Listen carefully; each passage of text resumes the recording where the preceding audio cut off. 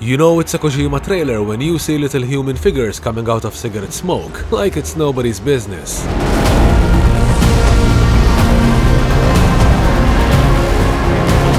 HIDEO KOJIMA is back with one hell of a crazy trailer for Death Stranding 2. From talking puppets to baby-controlled cyborg samurai. Just when you thought these trailers couldn't get any crazier, Kojima manages to surpass all that and then some.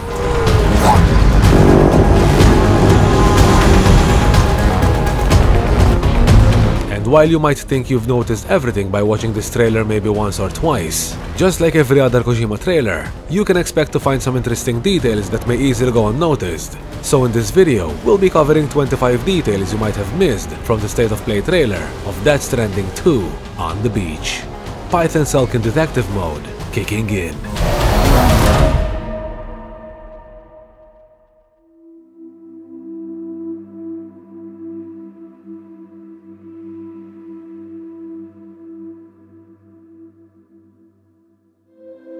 I'll be waiting for you on the beach.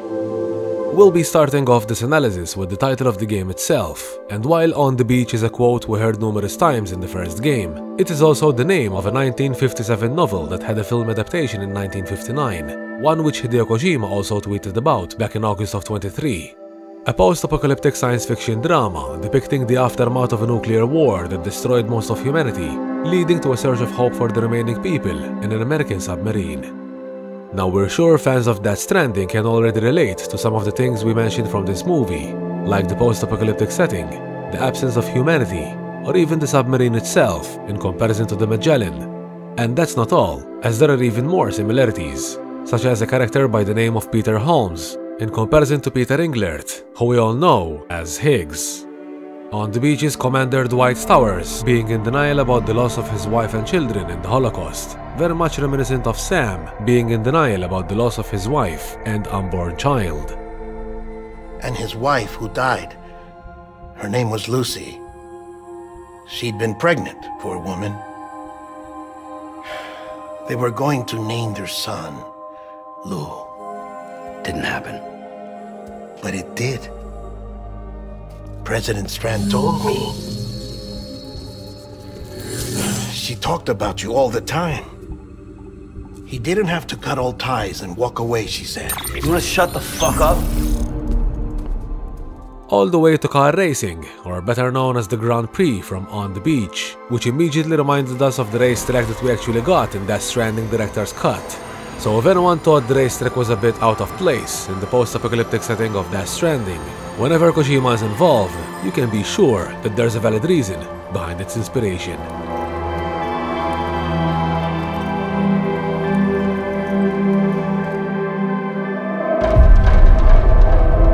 While the strands in the first game's logo were shown going downwards, the ones in Death Stranding 2 appear to be inverted, going upwards this time around. And while this could simply be a design change, it could also imply distinction from what we've experienced before.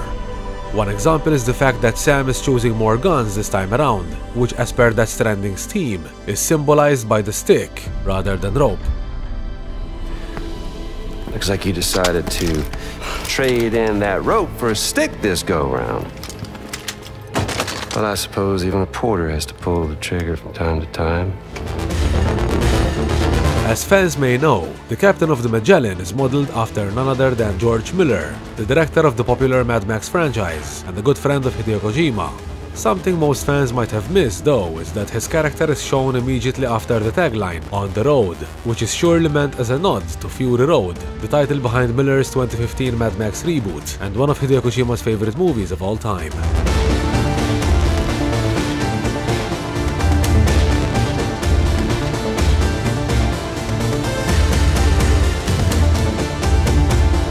A novel of Moby Dick can be seen in Sam's room, and while references from the story and characters of Moby Dick had already been featured in The Phantom Pain, we might be seeing this theme again in Death Stranding 2, with the captain that is George Miller's character also having an amputated arm, and the Magellan representing Captain Ahab's ship, Pequod.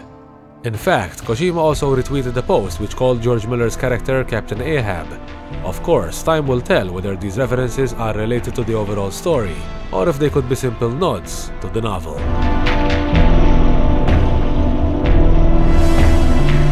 This cat reminds us of the black cat that Kojima was pictured with. Now this cat appears to have all the characteristics of a BT creature, even having wings, which could be related to the wings on the BT-looking baby inside the pod, as well as the fake wings which Louise was seen wearing in the first trailer. The cat's tongue also comes in the form of a tentacle, further relating to the characteristics of BT creatures. Speaking of tentacles, the circular markings on the arm that we see in this shot appears to have been deliberately made to resemble the tentacle of an octopus, with the liquid coming out of the arm even being reminiscent of octopus ink.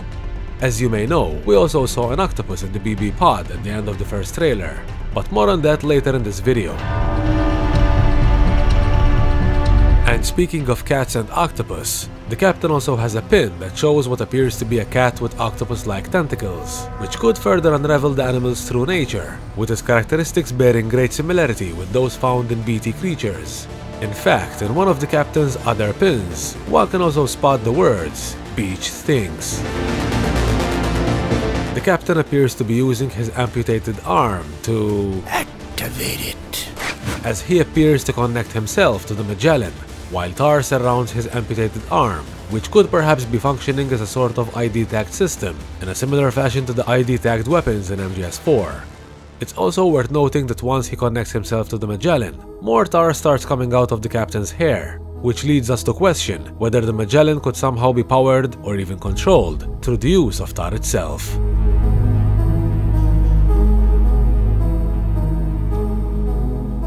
The color which Sam and Fragile are seen in inside the Magellan is pretty much the same color which Sam has in the seam, and the reason they might be in this color while inside the Magellan is possibly due to the ship traversing through the seam, the purgatory state between the world of the living and the beach.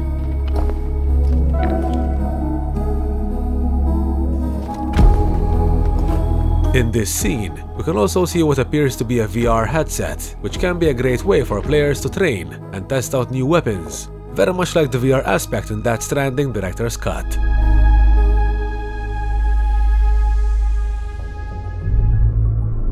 This puppet is modeled after Fatih Akin, a German film director who directed the movie starring Norman Reedus' wife, Diane Kruger. And while one might think that this character is a bit out of place in the world of Death Stranding, this puppet is actually very reminiscent of the animated doll that we see towards the end of the first game, the baby doll that is shown during Baby Sam's repatriation sequence, which also had stop-motion animation, a feature Kojima deliberately wanted for the puppet, purposely dropping its frame rate.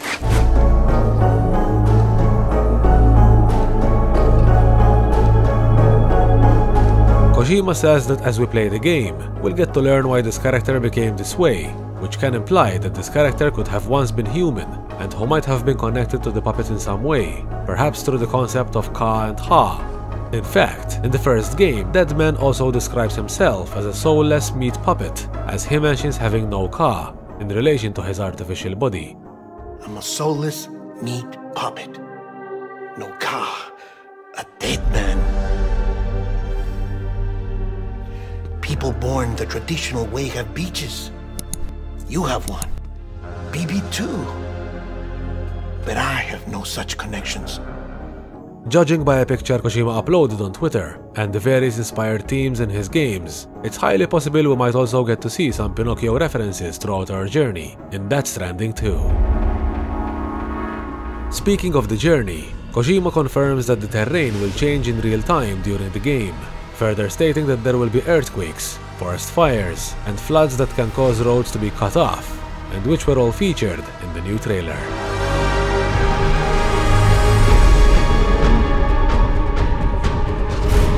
The BT creature which Sam battles appears to have destroyed cars attached to its back, among other forms of debris.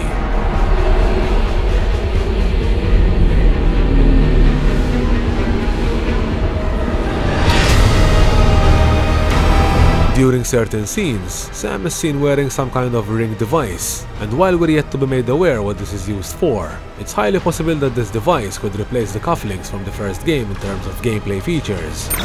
Closest incinerators to the north. This route's crawling with BTs. Sure you can't use another? I wish I could, but there's no time. A similar ring can also be seen on Fragile's blue gloves.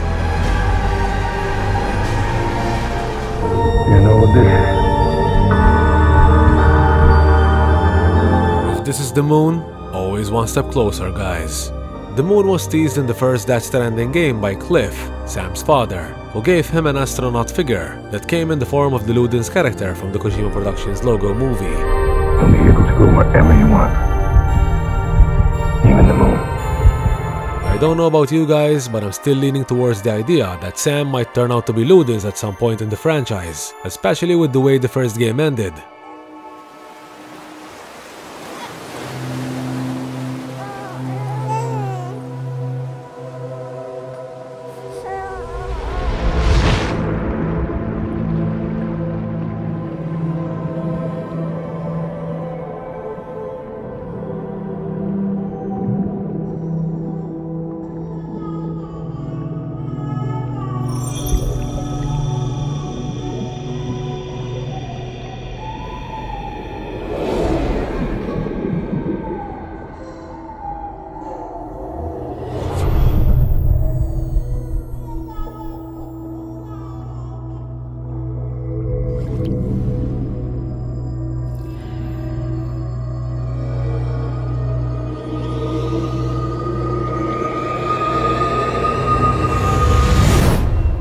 Kojima may have said Ludens is not related to Death Stranding in any way, but if that was true, he would neither appear as the little astronaut, nor would we have Ludens' fan.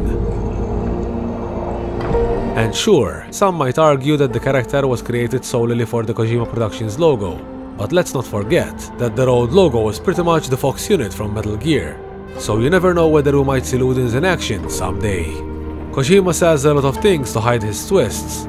We can mention a couple examples, but we're sure everyone learns their lesson, sooner or later.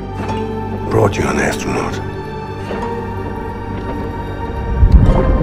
Mankind can go anywhere, even outer space.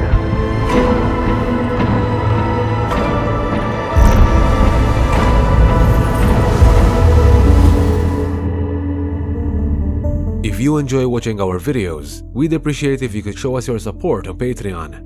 These videos consist of long hours of writing, recording, and editing, and with your support on Patreon, you can now help us improve and evolve our channel, allowing us to give you even more videos in a shorter time. In doing so, you'll be able to benefit from exclusive Metal Gear journals, sneak peeks from our upcoming work, your name listed at the end of all our videos, early access, and many more. Head over to patreon.com/PythonSelkan for more.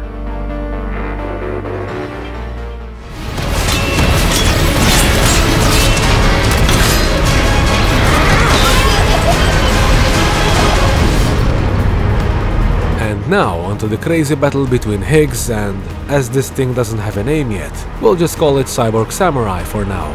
The mechanical object forming part of its head very much resembles the other deck scanning device from the first game. As the fight between Higgs and the cyborg takes off, we can continuously hear baby sounds coming from it, which seems to suggest it could be controlled by a BB. Maybe even Lou herself, since the cyborg can be seen freeing Sam soon after it arrives. A related point to note is that the octopus in the BB pod from the first trailer is also heard making similar baby sounds, to which Sam asks if it was Lou. Well? Does Lou exist in some kind of spiritual form? Could her ka be controlling such entities?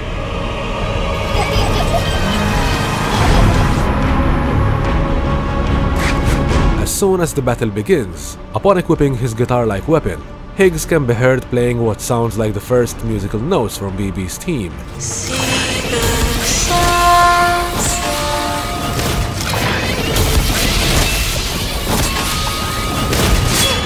This further suggests that Cyborg Samurai could truly be under the possession of Lou, in some shape or form. Was it you, Higgs? Huh? Was it you that killed Lou? You still don't know, do you? As Fragile smokes, we can see little human figures appear out of her cigarette smoke, which may even be reminiscent of BT-like entities. These can be seen both in the trailer and in Fragile's poster. This was actually inspired by a sculpture from Saint Kuya, which Kojima even confirmed following the new trailer.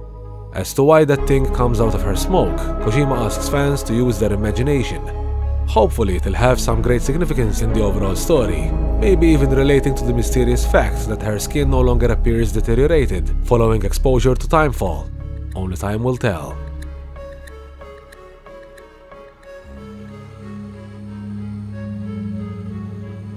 As the chrysalis is opened and we get to see more of Elle Fanning's character, we can actually see her face is covered in what appears to be a golden face mask, made out of a gold substance of sorts. This may potentially symbolize the belief of ancient Egyptians, who made death masks on mummified bodies for the soul to recognize its body and to guard it from evil spirits on its way to the afterlife.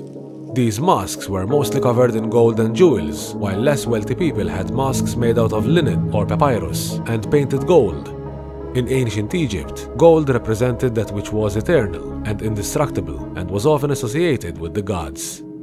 As fans may know, the first game featured plenty of references to ancient Egypt, such as Higgs's golden death mask and numerous characteristics on his outfit. Body bags resembling mummified corpses, as well as the concept of Ka and Ha, so it'll be interesting to see if there will be more of these references behind the mystery of Elle Fanning's character. Emily's a blank slate too. No past, no record she ever existed. She's a ghost. I'll be waiting for you on the beach.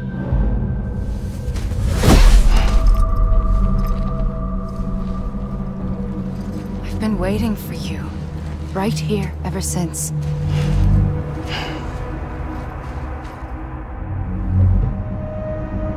The dress she's wearing here appears to be the same one which actress Elle Fanning was wearing in one of the early posters. And while this scene was deliberately edited to mislead the viewer as if it was the same sequence, these scenes appear to be set in different rooms and different moments, with this part continuing from the sequence in which her character is released from the chrysalis, with her hair looking darker, possibly from the fluid she was covered in. I don't know about you guys, but her dress kinda looks older than the clothing we are seeing in the current world of Death Stranding. After all, we don't know for how long her character had been buried in that chrysalis. It's also worth noting that Fanning's character has a bandage on her left elbow, which appears to be replaced with a new bandage during the other sequence.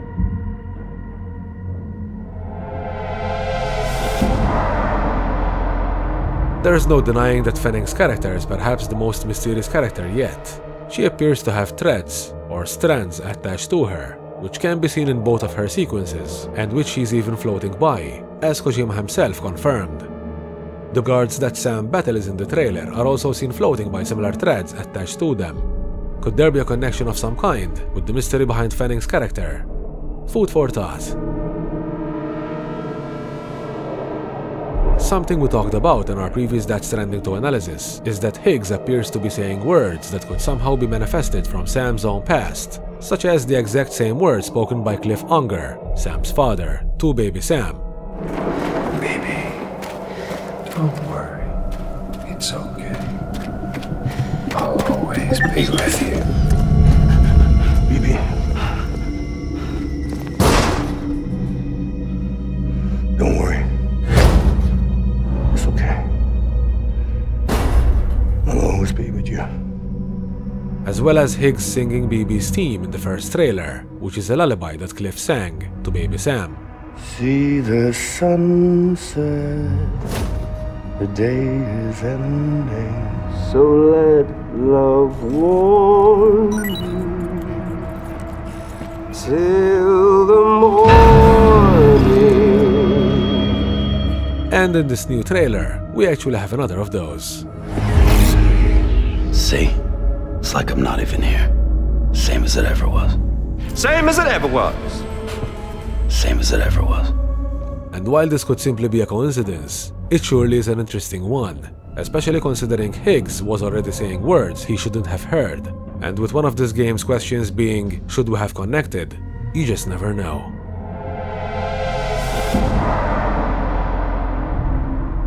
Now, the golden question is whether there could be a connection of some kind between Elle Fanning's character and Lou, or whether they could even be one and the same. There seems to be an emphasis on the eye color of Fanning's character, and the baby that's shown in the repatriation sequence right after. And while repatriation sequences have always been mysterious, the baby in the repatriation scenes from the first game also had green eyes, except for the baby doll that is seen when Amelie revives baby Sam, which appear to have blue eyes, like Sam. What's interesting to note, though, is that the baby Sam that's awakened by Amelie appears to have green eyes during the game's epilogue, although this might be explained by the fact that some babies could change eye color in their growth. Still, with Kojima you never know which detail may or may not be hiding the next twist.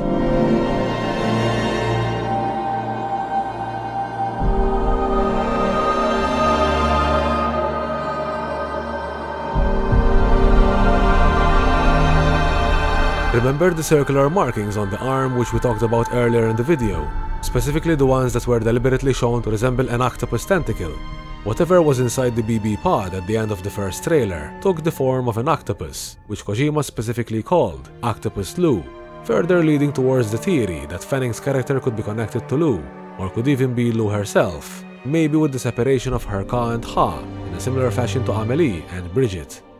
I was split across two worlds. Bridget, my Ha in that one. Amelie, my Ka in this. Somehow, the two of us managed to coexist.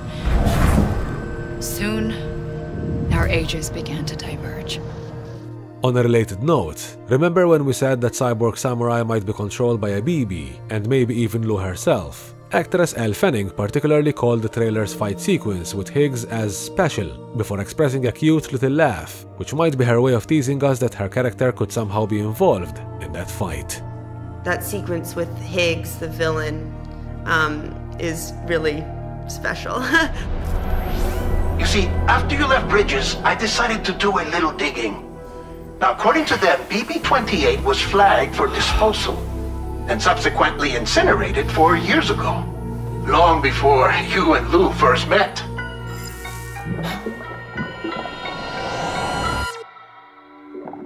As with most of Kojima's storytelling, nothing is as it seems, and as we mysteriously learn at the end of this trailer, BB-28 was incinerated before the events of Death Stranding 1, which could mean that whoever or whichever entity was in that pod possibly made its way inside, uninvited, with intentions that nobody knows yet.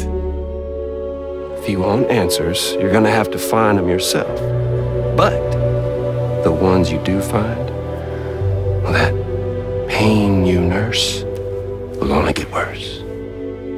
Whether it's Ocelot or Cliff Unger, most of Kojima's villains have some sort of ulterior motive, and we honestly don't believe Higgs is back just to kill Sam and Fragile, as the trailer suggests. We think Higgs could have a personal agenda, rather than just wanting to kill them out of revenge. Hey, brother. Did you miss me? The word Higgs calls Sam, brother, has been on many fans' minds ever since the release of the trailer. Now, as we know from the first game, Bridget would raise Sam as her son, Sam Strand, and with Amelie playing the role of Bridget's daughter, Sam technically became Amelie's adoptive brother. The fact that Higgs is now rocking a similar hairstyle as Amelie, and is also wearing her kipu, might suggest a connection of sorts between Higgs and Amelie, which could explain why Higgs now calls Sam brother. And let's not forget Amelie's previous connection to Sam, which might also explain Higgs knowing more of Sam's past. You're free, but we're still connected. Don't tell me we're not. Something which could also be of relevance is that brother is actually the last word that is seen in the 1959 movie, On the Beach, the same film which Death Stranding is inspired by. The movie ends with a street banner that reads, "There is still time, brother," as part of a Salvation Army. Perhaps Higgs has his own intentions for wanting to kill whoever Lou really is, and maybe Sam and Fragile are just in his way, not knowing the full picture. Of course, if this guy is Higgs, or at least someone working for him. Was it you, Higgs? Huh? Was it you that killed Lou? You still don't know, do you? While Higgs's past is a mysterious one, the director's cut of Death Stranding did shed more light on his origins, with Higgs working with Fragile's mother, Coffin, and being one of the very few who came to learn of the dark past of Bridges, with the slaughtering of experimental Bridge babies and the destruction of their own facility, so no one knows what other knowledge Higgs may have acquired throughout his journey. Let's also not forget this scene from the first game, where Higgs was seen worshipping Amelie from afar, until he's aware of Sam's arrival, and Higgs continues the act. Sam the man, in the dark, about everything. If Elle Fanning's character really is Lou, then she could be someone important who Sam and the team are yet to be made aware of. A truth that can change the entire perspective of what we knew. And perhaps a truth which Sam would be better off not knowing. Because as Higgs tells him, the pain he nurses will only get worse.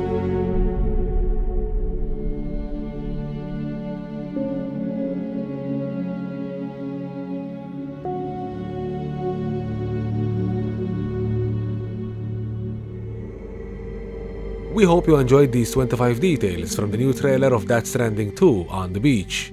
Apart from the discoveries presented, what we talked about was all based on our thoughts and ideas, and we now want to hear what you think about all this. Where do you think the story of Death Stranding 2 could be headed? Are there any details you managed to catch? We'd like to hear your opinions and theories, so be sure to let us know all about them in the comments section down below.